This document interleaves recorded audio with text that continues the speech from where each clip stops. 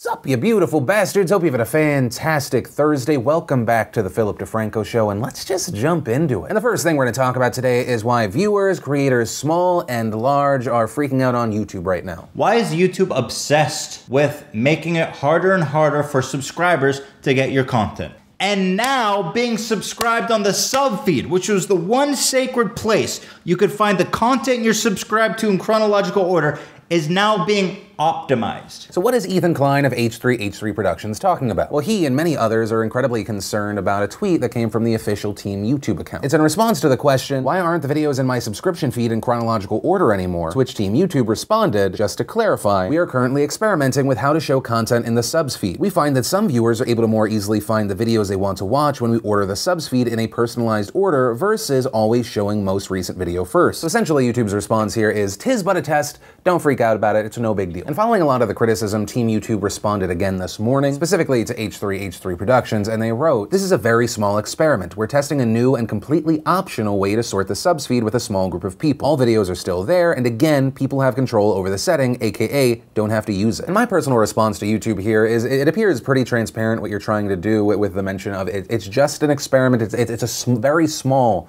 experiment. You're minimizing the testing, but everyone knows that if you're testing something, you're thinking about potentially implementing this in the future. As far as YouTube referring to it as an optional setting, sure, as of right now. And personally, I want to believe YouTube that they would never make this the new normal, but there is a reason that there are so many creators that are concerned about this, and there are so many creators that are not trusting of YouTube. It's called history. The best way to predict what a company or person is going to do, you look back to their past actions. And you also, at the same time, look at what's around them. And what's around them, you have Facebook, Instagram, Twitter, all kind of abandoning chronological order. And so why did those companies switch over despite there being a lot of people hating on that change? Because they want to increase engagement. If you are more engaged with the app, you're going to use it more, you're going to continue using it in the future. So based on your past viewing habits, your engagement, you are then fed similar pieces of content or content from those creators. The incredibly unfortunate part of that is it can hurt discoverability for very small creators that are trying to get a start, and that's just one of several complaints and issues. Now in YouTube's defense, I think part of the experiment potentially comes from a good place. There are some people and channels that actually do not benefit from having a chronological feed, and these are usually channels that don't post that often. They might not have a dedicated schedule, and so potentially the change would increase the likelihood that someone would watch a video from a channel that does not have to post every day. Also, there are a lot of users on YouTube that are subscribed to a ton of people, but they only consume content regularly from a few of them. And YouTube's pitch is essentially they want to reorganize that clutter for you so that you can get straight to the content you normally consume. But I think the simple argument against that is, well, that is what the homepage recommended watch next has become. Why mess with the one and only page on your website that gives people the raw flow of videos that they subscribed for? YouTube, I beg you, you've done enough. Just don't touch this thing. I know all the other places have done that, but be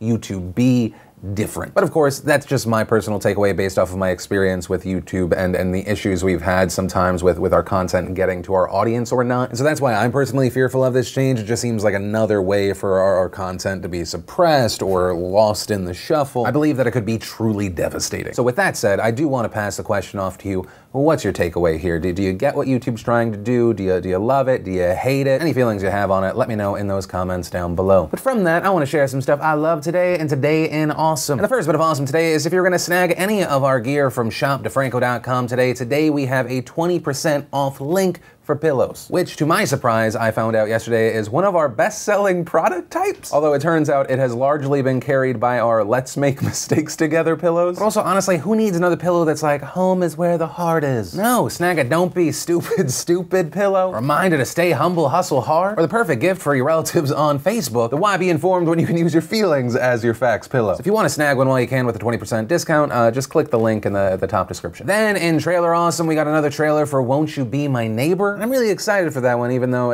the likelihood of me ugly crying during that movie is pretty high. Then we have the Honest Game trailer for State of Decay. It's Shaun Mendes asking the web's most searched questions. Life Noggin asking us, what if we could teleport? And if you want to see the full versions of everything I just shared, the secret link of the day, anything at all, links as always are in the description down below. And then let's talk about this situation with Shaun King, Sharita Dixon Cole, and a Texas State Trooper. So Shaun King, who describes himself as both an activist and a journalist, he's also a columnist for The Intercept, he posts something on on Sunday, and it's a statement detailing allegations that State Trooper Officer Hubbard had sexually assaulted Sharita Dixon Cole while she was handcuffed in his vehicle. He says she was kidnapped and raped by this officer, says that she was being held hostage. He says she was told she was being stopped because Hubbard expected she was driving while intoxicated, adding Cole voluntarily performed and passed all DUI, DWI protocol, including a breathalyzer. However, Hubbard decided he, quote, didn't like her attitude and that he was going to take her to jail anyway, then saying the officer asked her if she wanted to go home as he hiked up her skirt, adding he told her that she could earn her way home if she really wanted to go. And then the allegations get worse. We're talking threat of murder. According to Shaun King's post, Sharita had called her boyfriend just as she was getting pulled over. He shows up. Allegedly, the officer asks, "Who is that?" And according to Shaun King's post, when she explained it was her fiance, he asked her, was he armed? When she said he was not, Hubbard retorted, "If you tell him what happened, he will be armed and his firearm will be visible when I have to shoot him." Just after this, according to the post, Hubbard tells the fiance that she's going to jail. Also, if you follow, you will be arrested as well. The fiance drives a small distance, waits for the officer to take her to jail. Eventually, he ends up just leaving. But instead, what happened, according to the post, Hubbard drove the car behind the vacant dealership and told Cole, "Why don't you just give me some of that sweet pussy you've been giving your fiance and then you can go home." King writing, Cole begged Hubbard to just take her to jail. He placed his hands back up her skirt and penetrated her vagina, warning her not to be stupid. He explained she could go home tonight if she just gave him what he wanted. And around that point, Cole's boyfriend had looped the highway, and when the officer saw that he was coming, he stopped. And you know what? There are more details to this assault, but I'm just going to stop there because it turns out all of it's a lie. On Tuesday, the Texas Department of Public Safety released almost 2 hours of body cam footage, and there is no crime committed. And I'm not saying like there's something that could have been misinterpreted or you know what, the cuts, they're sketchy. The officer appears to be nothing but professional. Sharita Dixon Cole seems fine. Her fiance seems fine. In the video, it appears that she has open alcohol in the vehicle.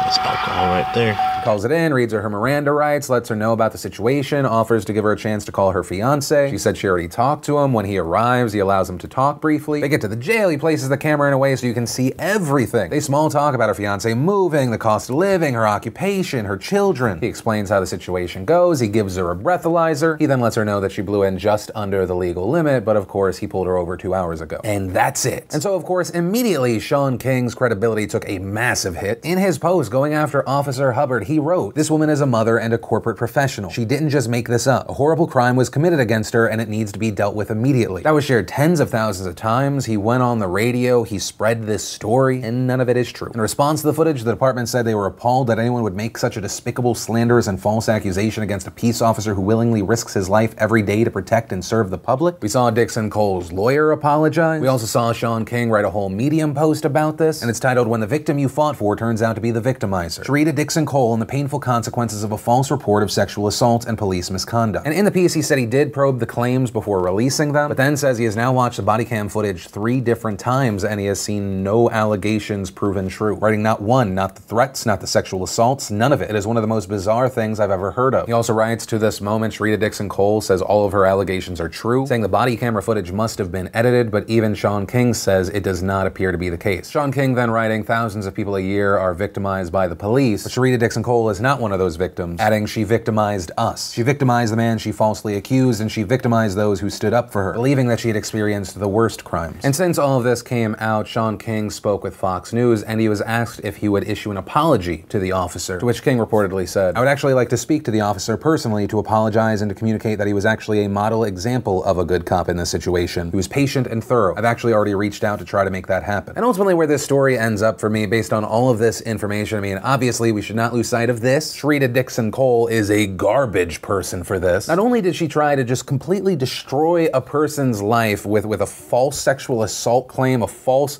murder threat claim, she hurts all the real victims out there, whether it be people that have spoken out already about their story or were thinking about it but are now worried that because there are stories like this that no one will believe them, that there will be that doubt. And so because there's really not a question that can revolve around her, the question I want to pass off to you is, what do you think about the Shaun King situation? Because the main 2 things I'm seeing from the Shaun King fallout, you have some people defending him, people saying there's really no 100% way to protect yourself from someone that is lying, especially when it's a situation that allegedly involved just 2 people. But at the same time, you have a lot of people that are angry at Shaun King, many people saying that this is an example of someone wanting to push a narrative and not doing enough background work, and then this just blowing up in their face. Essentially arguing that because he has a bias, because he maybe wanted to take down a cop, he didn't do the amount of work necessary to verify everything. And yet he publicly accused this officer by name of kidnapping and raping someone. But with all of that said, I want to pass the question off to you. What is your takeaway from this situation? Then, in not really the most surprising news, President Trump today canceled the US-North Korea summit that was scheduled for June 12th. Now, as far as the reason for the cancellation, we can look to a letter from Donald Trump to Kim Jong-un. There, Donald Trump says, "I was very much looking forward to being there with you. Sadly, based on the tremendous anger and open hostility displayed in your most recent statement, I feel it is inappropriate at this time to have this long-planned meeting." Later adding, "I felt a wonderful dialogue was building up between you and me, and ultimately it is only that dialogue that matters." Adding, "Someday I look forward to meeting you." He says, "Thank you for releasing the hostages," refers to it as a beautiful gesture, and he closes, "If you change your mind having to do with this most important summit, please do not hesitate to call me or write. The world, and North Korea in particular, has lost a great opportunity for lasting peace and great prosperity and wealth. This missed opportunity is truly a sad moment in history." And if you boil down that letter, it's essentially Donald Trump saying, "Man, I want to be your friend, I want to help you out, but you're being crazy. You did that really cool thing, and I appreciate it, but then you start talking crazy again. So that's really not going to work for us, but let us know if things change." And the most recent statement from North Korea that Donald Trump is referring to in his letter is this one, in which North Korea's vice foreign minister calls Pence a political dummy, where she also added, "Whether the US will meet us at a meeting table or encounter us at a nuclear-to-nuclear showdown is entirely dependent upon the decision and behavior of the United States." And as far as the reason for Donald Trump doing this, it's either one of two things or both of those things. One, it's a negotiating tactic to show North Korea that at any time the United States is also willing to just kind of pull away. North Korea, of course, previously canceled on South Korea, threatened to cancel with the United States. So essentially, this is President Trump showing North Korea that the United States is not going to grovel and that we are going to negotiate from a position of power. And or two, they thought that this summit would be a failure. And that's something Secretary of State Mike Pompeo hit on today when he said, "I don't believe in that sense that we're in a position to believe that there could be a successful outcome." Adding, "Over the past many days, we have endeavored to do what Chairman Kim and I had agreed, which was to put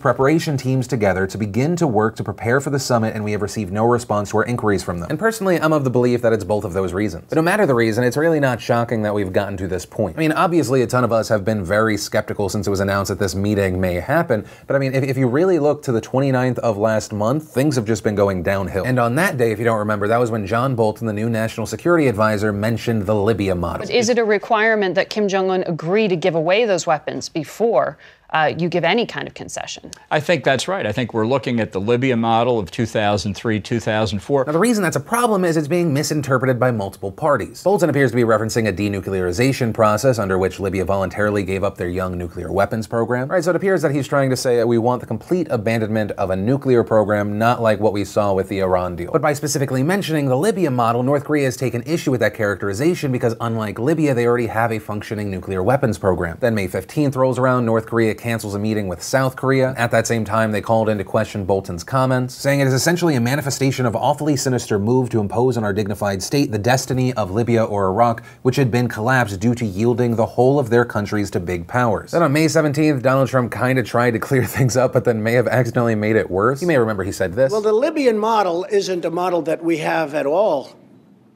when we're thinking of North Korea." Okay, so that was helpful, but then later adding, "That was a total decimation. We went in there to beat them." Now, that model would take place if we don't make a deal, most likely.